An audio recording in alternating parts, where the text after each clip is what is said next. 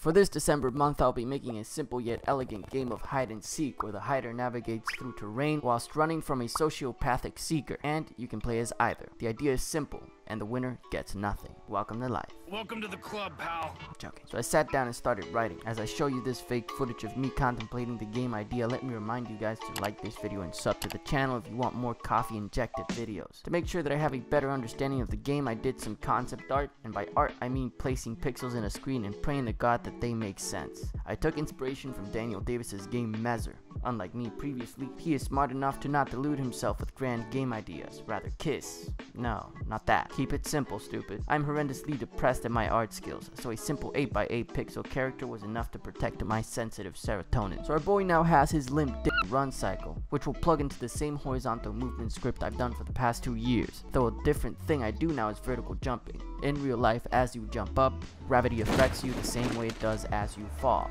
Hardcore. Thanks to Mario, in video games when you fall, gravity is actually greater than when you go up.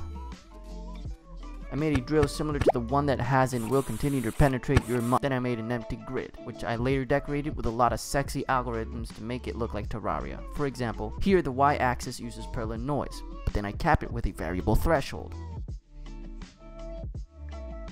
This is great for the surface, but what about caves? In comes cellular automatons. If you want to actually blow your brains out on this subject, then consider watching this video in which I go in depth as to what that is and for what crazy reasons it can be used. Anyways, using the more neighborhood, I ask each cell if it has a number of neighbors, then it either lives or dies. The point is, it will give me these juicy caves that make Minecraft itself quiver in fear of the algorithmic complexity that not even Notch himself could even. Finally, the grid we will use is a combo between Don Perlin and Don Moore, giving us a mathematical duet like young Mike Tyson and cocaine.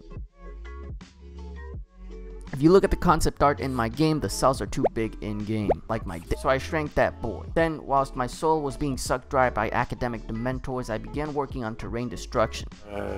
When you're looking for a job, you know, and say, hey, this is something I... After definitely not copy pasting a code snippet I found online, check this out. Of course, we then add sound and particles, which is the equivalent of makeup in video games. And then a background, which finally leaves us with this. And that's it for this week. Stay tuned, because soon this game will drop faster than my GPA on the first year of college. Like and sub if you enjoyed. I'll also be dropping the code on my GitHub, so check that out. Until next time, I'm signing out.